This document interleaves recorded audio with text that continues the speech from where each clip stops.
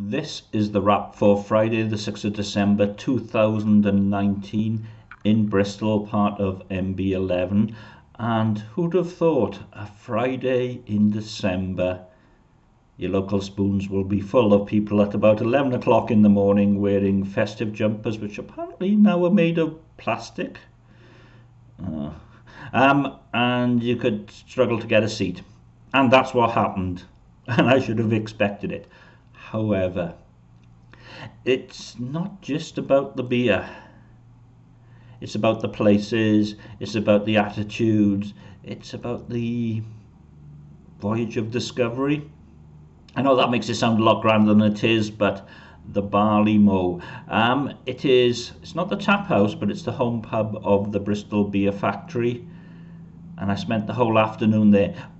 I must admit, on halves, because I wanted to try all the local beers. They also have beers there from Good Chemistry, which are closed until April to the public, although I must admit, still brewing.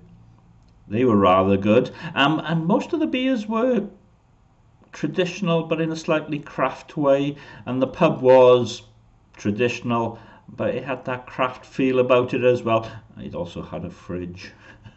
Which I liked a lot, and it's about 5 minutes walk from the Ibis, and I watched the world go by and listened to the Accidental Tech podcast, and I enjoyed myself.